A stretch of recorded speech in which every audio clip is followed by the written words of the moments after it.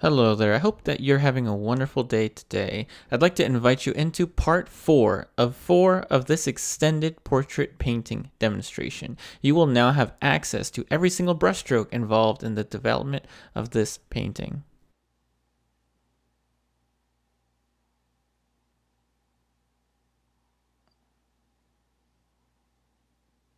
Now I did say that I would keep the background brush, so I think I'm going to need it now for right over here.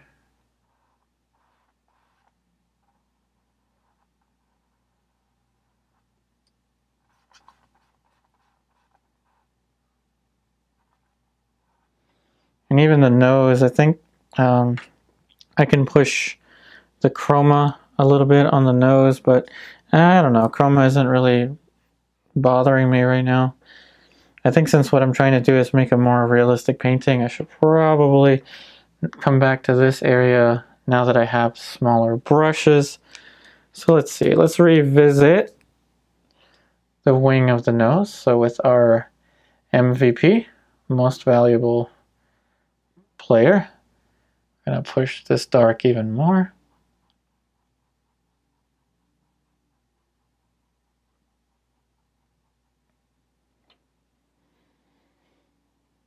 And it's going to taper off and get warmer up here.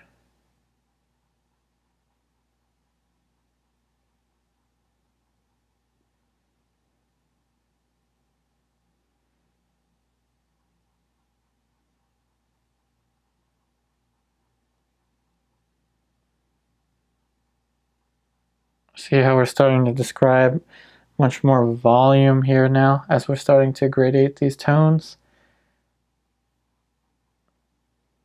And of course I can't ignore this light plane here, but for that, oh dear. Okay, I mixed up my brushes, which is okay. I'm just going to clean off this brush. Flake white. Remember, flake white helps me to just get more paint onto the brush. All right, so let's see here. I can't forget this shape for the nasal bone.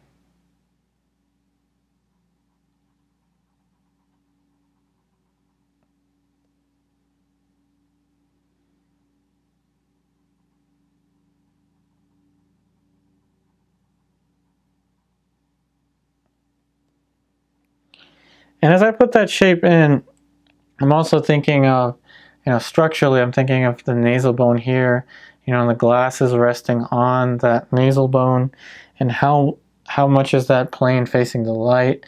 And I don't think it's facing the light that much, so I'm going to try to knock down the value a little bit, but it's actually glaring, so that's why it appeared so dark. With our MVP, our Alizarin Crimson Permanent.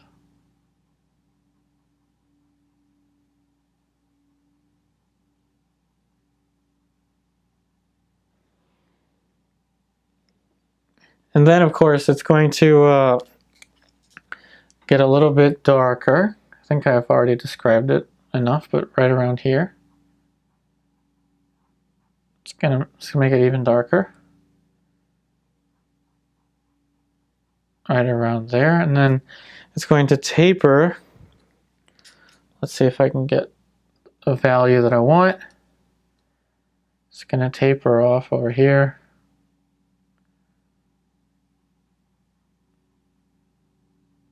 Because the form is turning inwards towards the eye socket. And again, as I tend to move all around. I try to see the picture all at once. So now I think that the eyebrows, whereas they were just a gray brush stroke or a warm brush stroke, now they're going to have some more substance to them. So now even the eyebrows are going to receive some like light and shadow planes.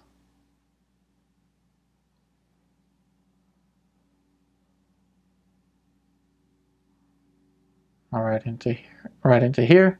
And remember, I will never tell you, you must paint this way. I will never tell you, don't paint like this or anything like that. I would never discourage you in that kind of way. I think it's important to try as many different approaches as possible until you find one that works for you. And then when you find one that works for you, test yourself. Always test yourself. I find that too often we get comfortable when something works and then we stay there. We park ourselves, we plant ourselves, and then we just don't push any further. And I think it's important to always push. Always try to make today's painting better than yesterday's. At this point I'm just rambling.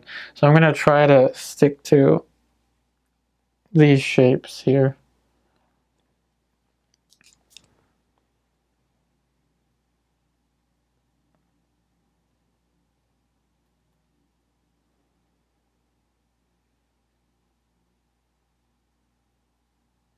Whoops. That is my light brush, which now has a dark value. Uh-oh. I have to clean it off again. I think it's fine. Whatever. I think it'll be fine. So now, again, I'm going to try to, since this is a smaller brush, and I need some smaller touches here now. Just pushing these shapes. Notice how it's appearing much more realistic, I hope. I hope.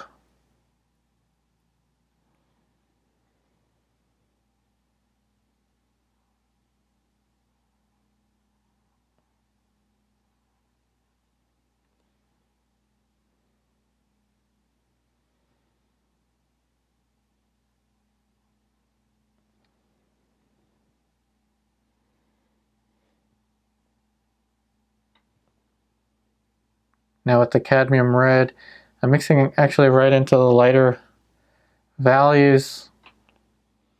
It's because this plane still, even still after all that, still needs more adjusting. All of these little subtle shapes now. And I think that the bulbs of the nose may be more round than I was describing it. So I'm going to go ahead and try to get that color back. So with the cadmium red, the flake white, our MVP, which is Alizarin Crimson Permanent.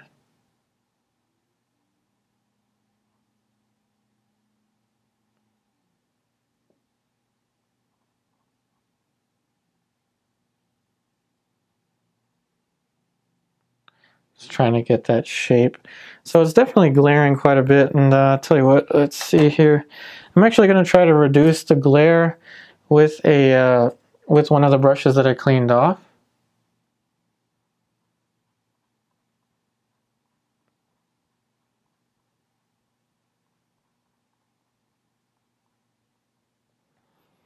There we go. So that should help to reduce the glare. And now that I have this brush, let's now use this brush to soften these edges.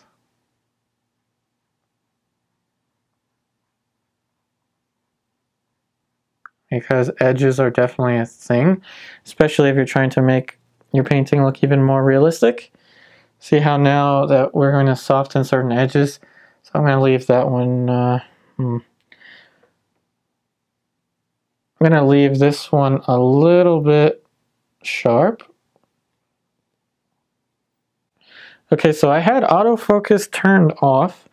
This thing is set to manual, but I just noticed on my screen it was trying to focus on my brush again, which is not good, so I'm sorry about that. I'm doing the best that I can with the camera. I'm going to leave that sharp, but I'm going to soften this. Leave this sharp, but I'm going to soften this.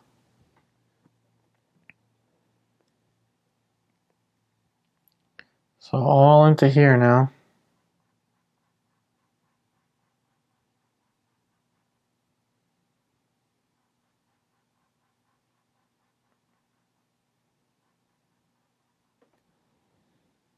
Very delicate edges now.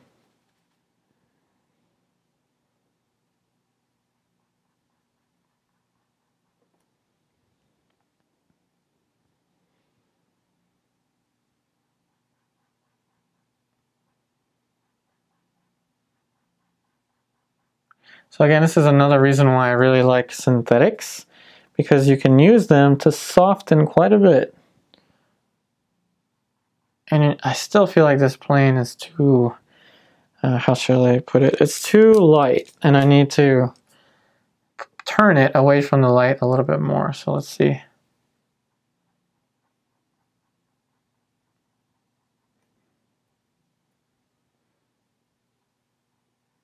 And right around here, see on the corner right next to the mouth, that shape here, there's almost always a darker transition. It's like the mouth is like the face turning into itself. Very weird way to put it, but I don't know how to put it any more simply. And what I mean by turning into itself is like, you see the flesh tone going out, out, out, and then in. And as it goes in, we have this little fold here that's getting darker. Very subtle though, very slight.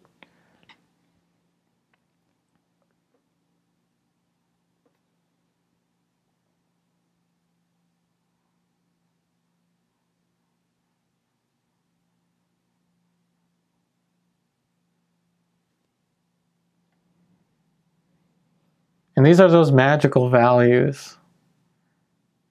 You know, these are the points in the painting where things really start to look realistic.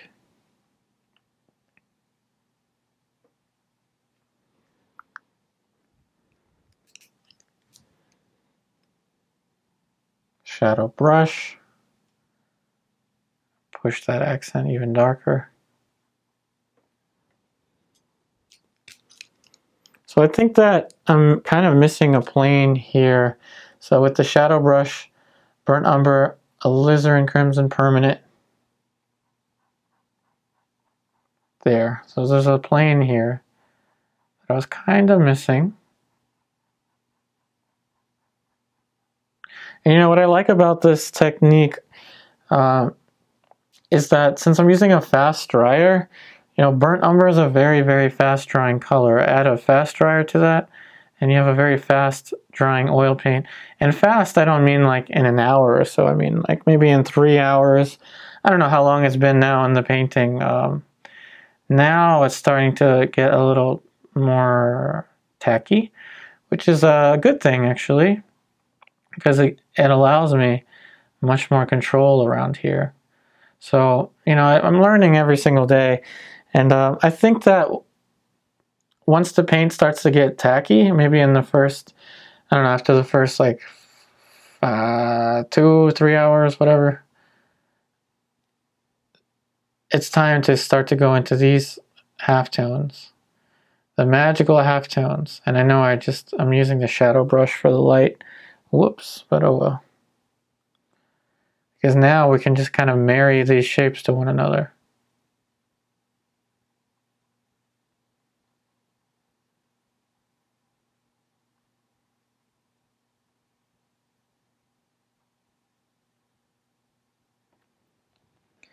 And what I mean by tacky is the paint is just gripping more.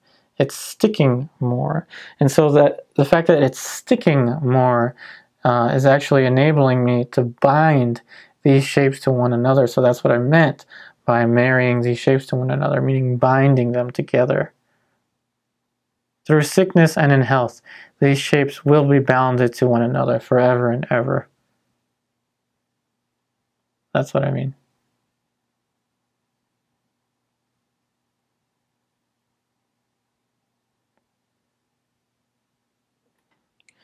So now that I have that shape in there, can you tell now that it's starting to have much more realism? All of this stuff, and it's not hard. You know, it's easier said than done, but we're doing it.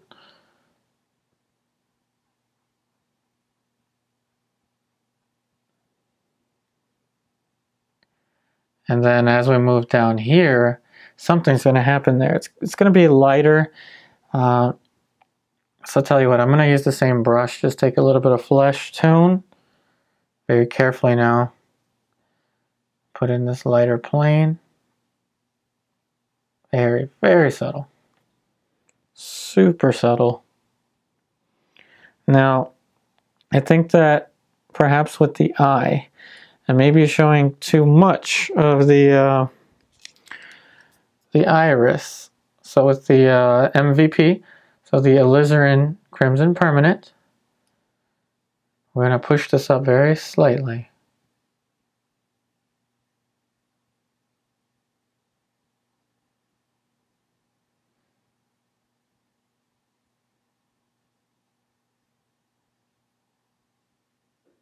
And I like that the paint is just facilitating itself.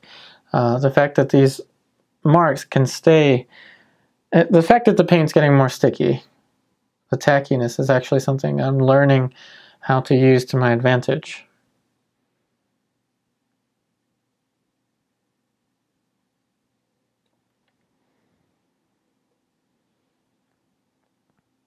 And even all throughout here, I can start to put in much more specific tones.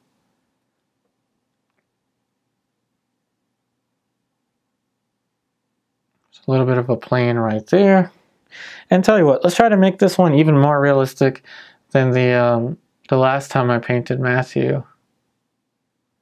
The last time was with the underpainting and the classical approach, and this time we just turned it all upside down, and we didn't use an underpainting. We didn't even use burnt umber lines. We just went right into flesh tone. And I think it's working though. I think it's working.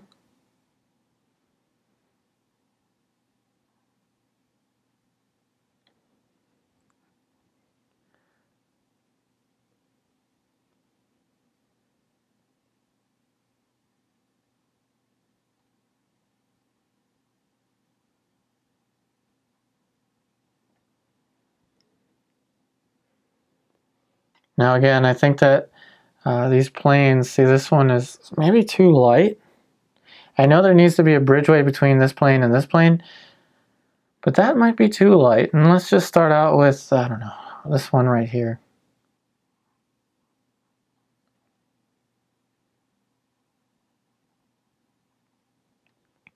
Because I keep losing that shape. So this might be the area in the painting. You know how there's always an area that will give me the most trouble.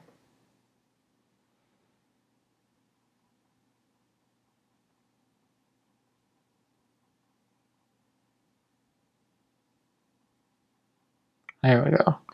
Now talk about subtlety. Now we can put in that intermediate plane that I was talking about. And we can throw in the lighter plane for the wing of the nose.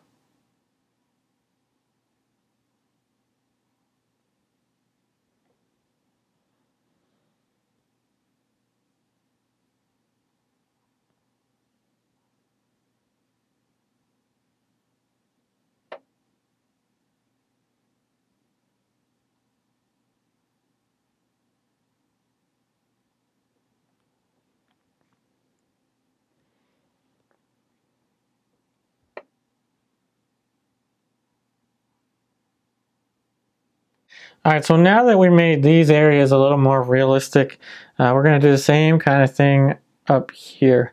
So I'll tell you what, now with the clean brushes, let me first soften some edges. And this is also giving me a chance to test the areas that are getting tacky.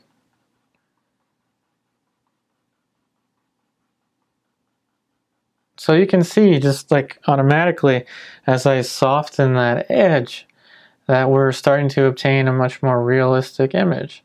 And you know, we can even drag this paint down towards here and let the paint do a lot of the work for us.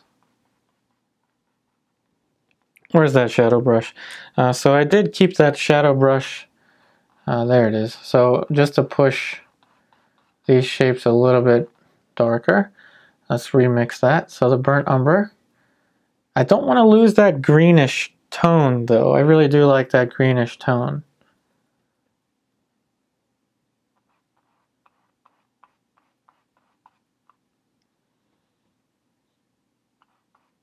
I'm just pushing this a little bit darker so that it looks like it's turning away from the light. Okay, so now I'm going to switch back to that brush that I was using to soften these shapes. And again, we're going to push some more realism onto the forehead. It's kind of funny. I used to start off with the forehead, and now I'm like working from here to the forehead. So again, there are so many ways to create a painting, especially portrait painting.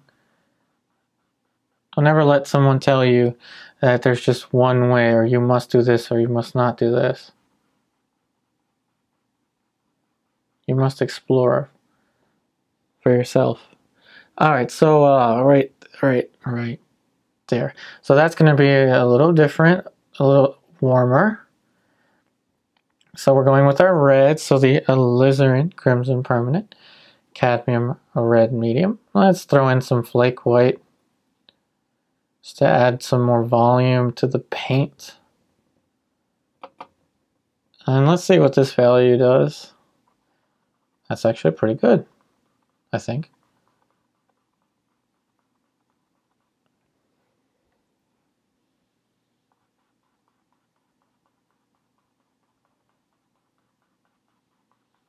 Now you can tell this is starting to become more realistic, starting to become more round, but we can't forget the anatomy, right? So right around here, you're going to see the superciliary arch, and evidence of it will be right here. So with the this value, not only will this give you the corner of the side of the superciliary arch, parietal lobe is here, frontal is right here. So this is going to give us the plane for the frontal region of the skull.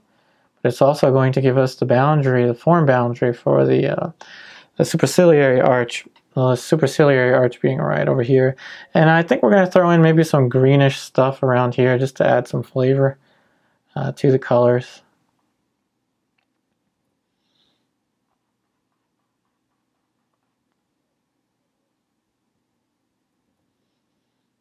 And while I have this down,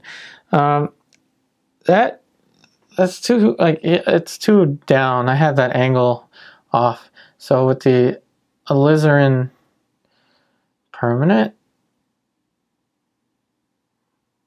I'm going to move that shape up.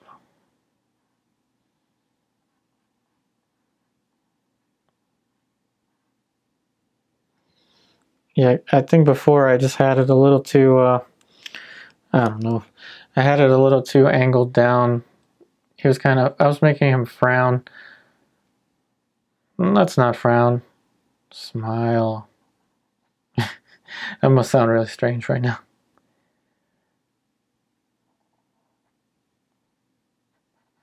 But again, it's your painting. Do whatever you want with it.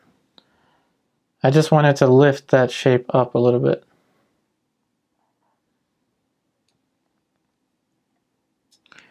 Now returning to the planes that I was talking about before. So there, I think I still need to push a little bit more. There we go. Now we're starting to see more volume. But as a result, I'm going to have to return to the shadow color. So burnt umber, sap green. As a result, I'm going to have to push the shadow again, just to ensure that I don't lose the differentiation or the boundary between light and shadow.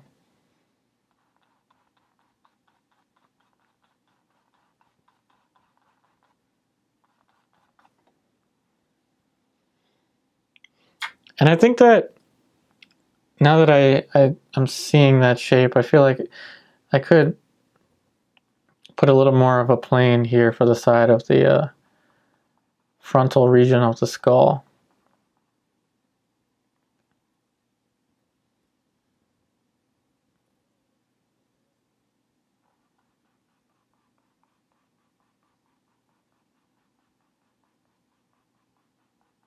And again, this is why I like using the synthetics, because I don't need much now. I don't need to add much more paint. What I want is to steer specific. I want to steer towards the specificity now.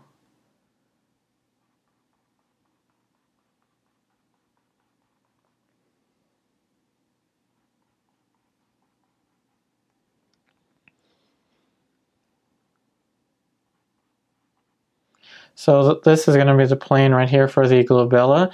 And you know, everyone's glabella is a little different, but in particular, this is very small. So we're not going to add any more to it. I think it works the way it is. A little more of our MVP, the Alizarin Crimson Permanent.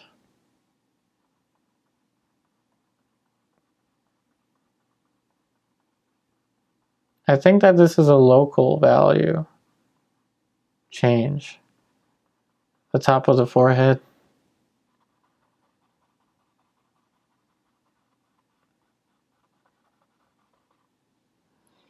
Because I just think that there might be an area on, I don't know why it is, but I see something here that's a little bit darker. And now I'm going to start to put in the edge for the hairline.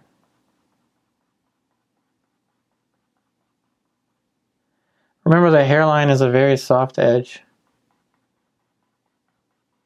And now I'm going to switch brushes to a clean one. I'm going to get this green just as promised. And I'm going to start to put in some kind of cooler touches here.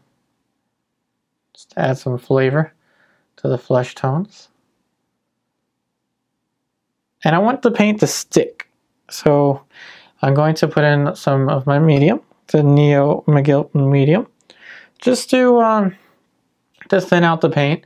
Remember, thinner paint will stick onto thicker paint.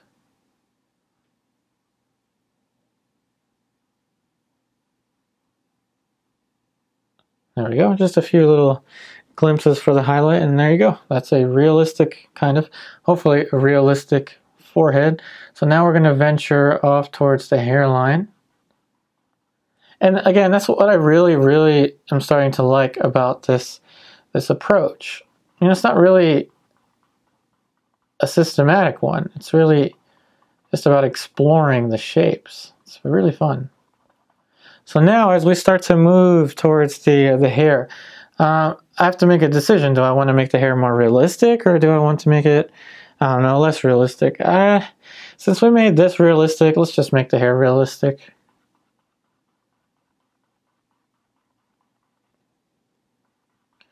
So in order to do that, we're going to have to push the darks darker, and by doing that, we will make the lights look lighter. And that's how we're going to get some structure onto these shapes.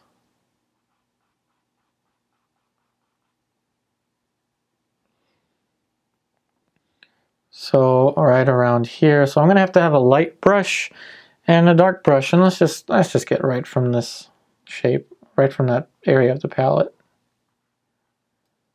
No need to complicate things.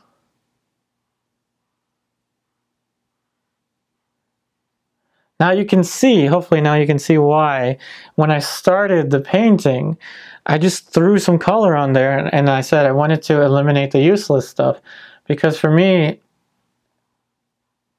had I started off with that Umber drawing, I might have still been in the stage where I was blocking in the light shapes. You know, you may spend a very long time trying to get, you know, a simple line for where the mouth needs to fit or whatever, and it's safe. It's a very good way to work, don't get me wrong. It's just these days I just find that this is a little more, I don't even know the word anymore. It puts us more in the state of exploration.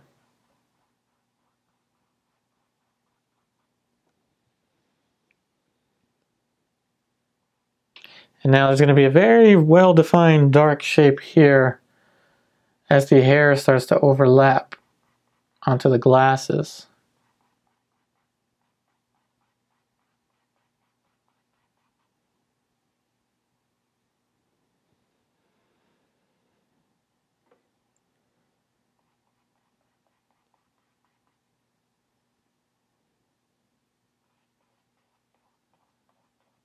And of course the back side is going to get darker, this part, just because the hair, oh, sorry, the shape, the form is turning away from the light over here.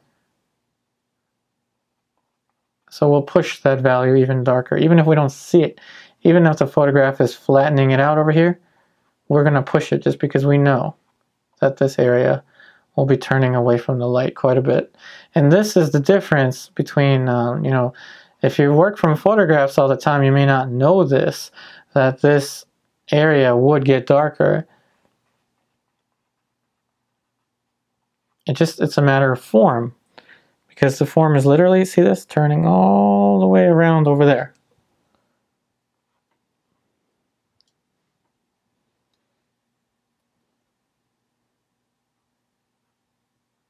I'm going to push some more light.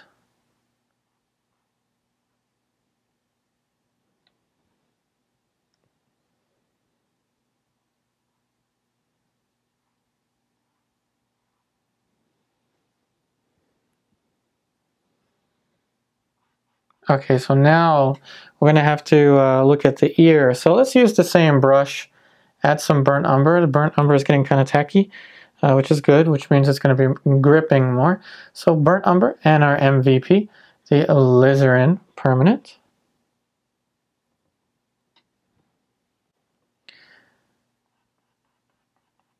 And you know what the secret is? Don't stress about it, especially with portrait. Don't stress about it. It's not that hard to move a nose. It's not that hard to move a mouth. It's not that hard even to move an eye. It's a little more difficult to move an eye, but don't stress about it. The more comfortable you get, the better or the easier it will be for you.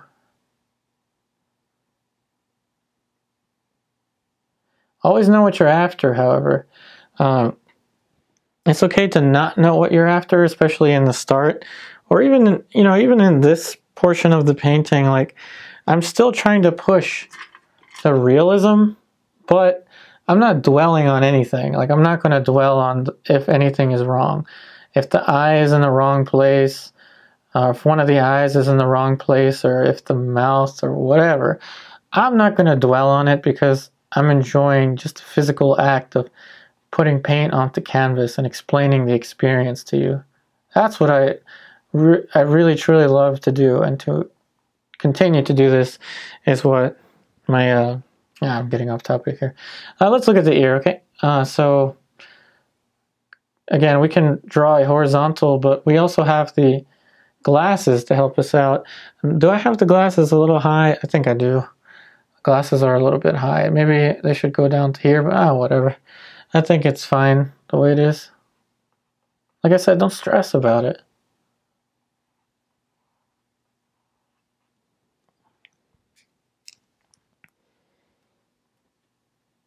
A little bit of the red into this area of the palette.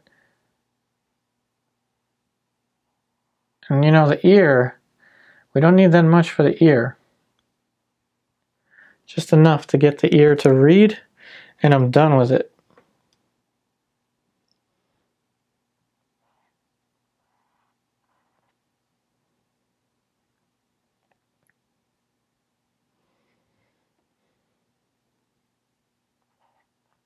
Alright, so the tragus of the ear, that. I think that that's in the relatively correct position, but I think that I can describe with a little more accuracy this little contour of this shape. The tragus might be too light though, so let's adjust it.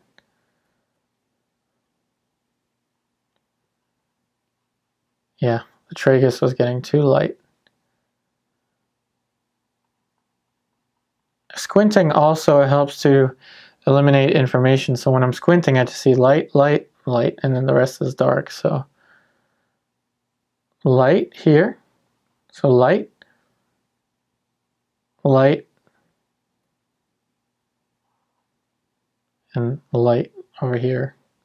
1, 2, 3. That's all I'm seeing when I'm squinting, and that's all I need to put down. So let's go ahead, some more of our Alizarin Crimson Permanent, Sap Green. Let's see, I like to relate the bottom of the ear, so the earlobe to the nose. I think it's a little lower. I need to make it a little lower.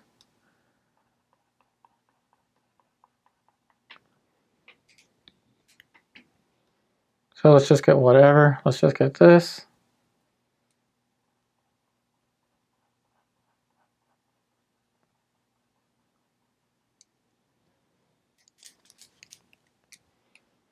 And I think that should be about good there. So now there's some more accents that we can push in the dark, like this one. So a little bit darker here. And that is because the form, again, is turning. And there's still some ambient light kind of around here, so that's why we're putting that shape. And then as we work our way towards the mandible, the mandible always gives me trouble. Let's try to be very cautious with this, but not dwelling on anything.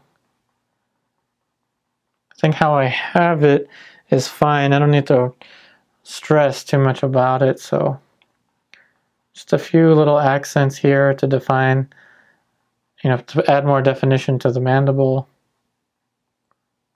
chin, and then we'll be good.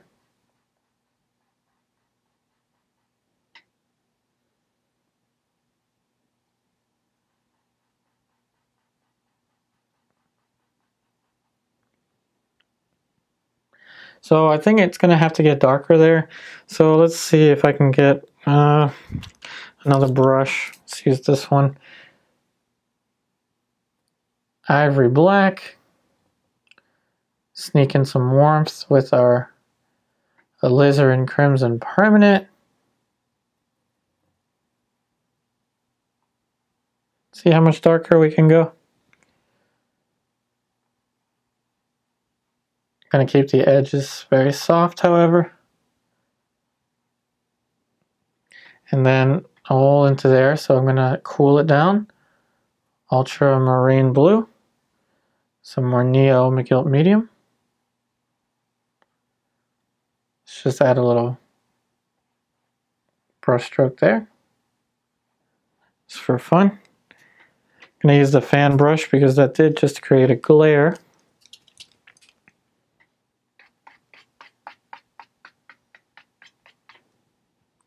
And now the neck is going to have some planes, a little bit of a plane change here.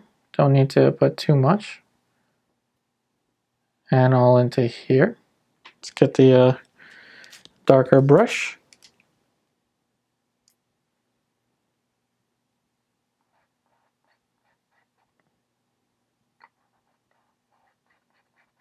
Don't need much.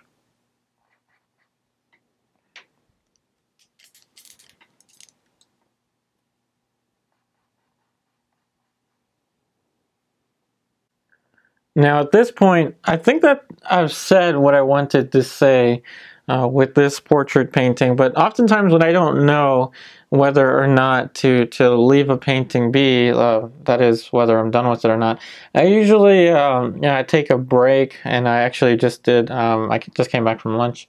So I'll show you one little trick here. So if you have an iPhone, I'm sure that you can do this with other phones.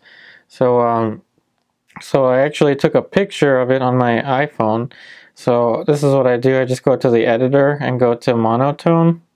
So mono, see, you can see on the side there. So I go back and forth between the grayscale on the phone and the just the original color. Grayscale, original color.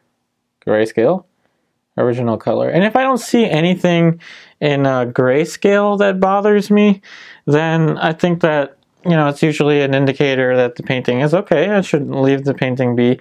And you know, just like always, I think that there are always some little tiny adjustments to make. So I think that maybe right over here, so let's get you in close up. And this is going to be some really tiny stuff. And this edge right here, I just want it to be a little softer and a little less choppy. So again, with a dry synthetic brush, see that? Just like a Photoshop tool. I'm just able to go in and soften that edge. And I think I'm going to make it even softer up here.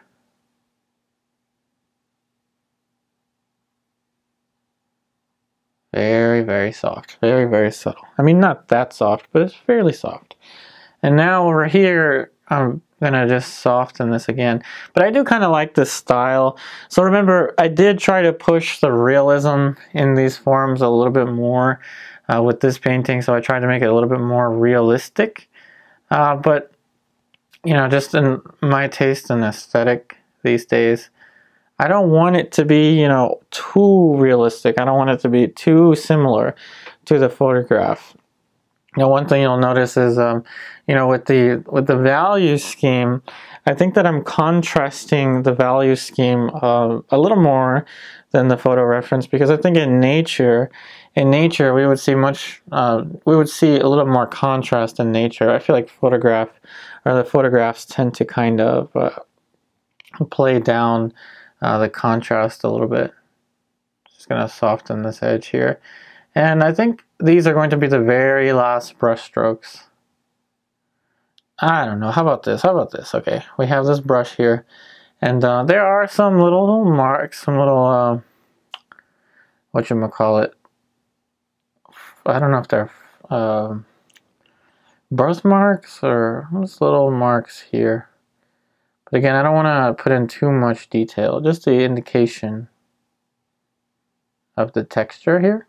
See that? Very simple. And just enough. I don't need to do too much. Just enough to get this to read at a distance. And I think that's going to be about it for this portrait painting demonstration. Again, every single brushstroke has been filmed. I'm not really sure how long this painting demonstration is going to be. I think that it might be around 3 hours and a half. I don't know, something like that. But again, every single brushstroke is filmed. I guided you through everything. Well, you know, the best that I could, talking and painting at the same time. You know, sometimes just talking is hard enough. But in any case, I really do enjoy this new format now, where I'm able to talk to you, guide you through a portrait painting, and really just take it one step at a time. So again, I really hope that, you know, being able to see the painting and the palette and having me here guide you through the, you know, every step of the way, the best that I can, is helping you out. That being said, I wish you the best in all of your artwork, and as always, I'll be back again very soon.